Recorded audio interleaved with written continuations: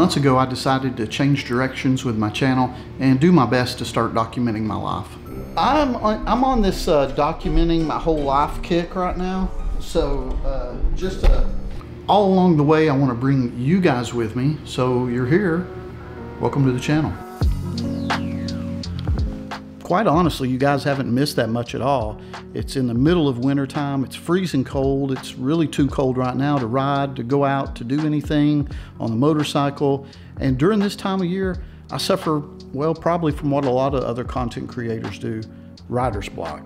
But today I want to find a few things that's going to refresh me, inspire me, and many of those I'd like to share with you guys. What's waiting on me outside right now is beautiful, inspiring, and just doesn't show up a lot in Chattanooga, Tennessee. It's been years and years since we've had a good snow. So moments like this, well, I just like to take it all in.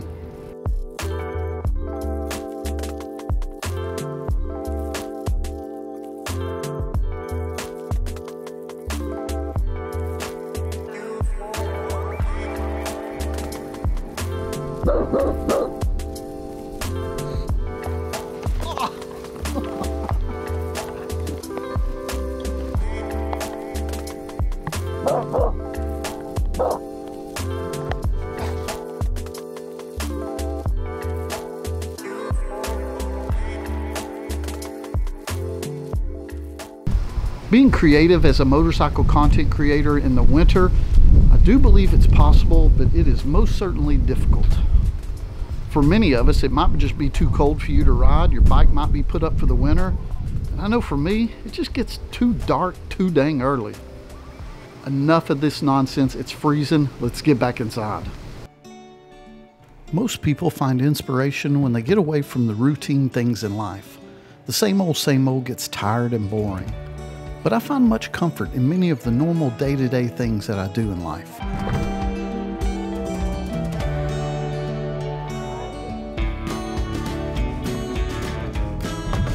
Some seem to get fixated on getting away from the normal to find inspiration, while I do believe a walk in the park, a quick trip to the store, or spending time in nature can be a wonderful thing.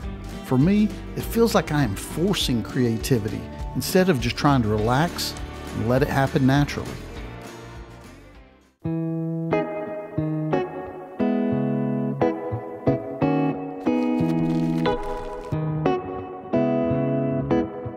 Even though it's cold and miserable outside, that isn't any reason to not spend time with my motorcycles.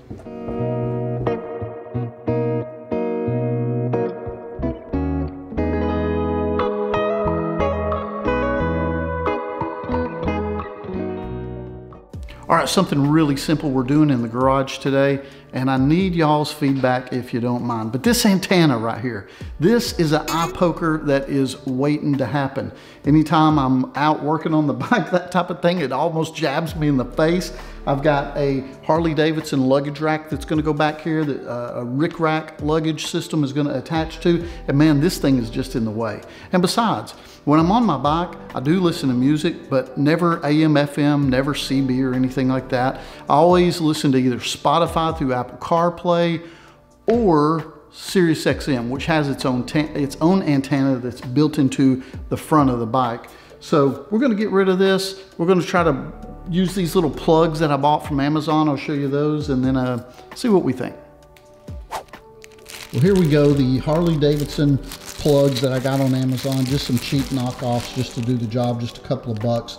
So anyway, first step first, let's get rid of that antenna.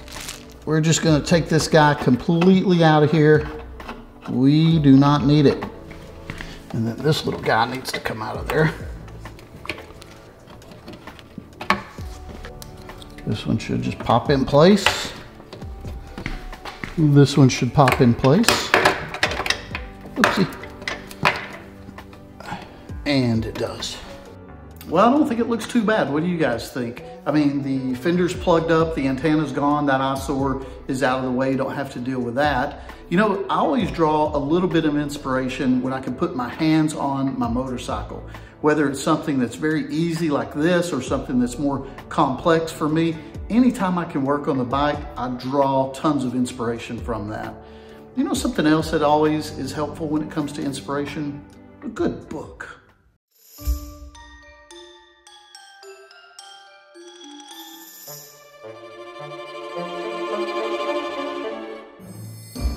It's interesting how from time to time you can find something that you can draw inspiration from and then repeatedly go back to that source time and time again. Case in point, I recently ran across this video from Rubin. Yeah, something I say in the book is that the audience comes last. And I believe that. I'm not making it for them. I'm making it for me.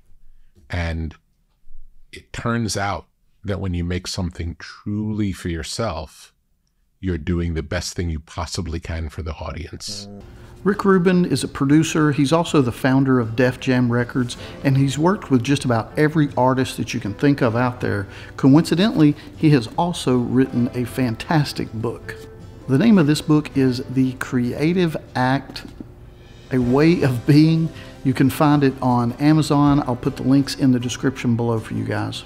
Reading is a great form of inspiration for me, especially if it's something that I'm interested in.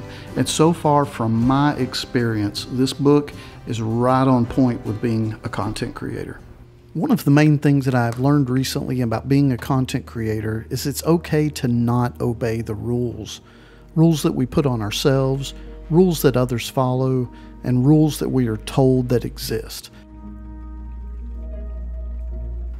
There are no bad rules or good rules, only rules that fit the situation and serve the art, or those that don't. If you struggle with inspiration or creativity from time to time, I sure hope this video has given you something to think about. It's not always easy, but wow, what a great hobby we have here.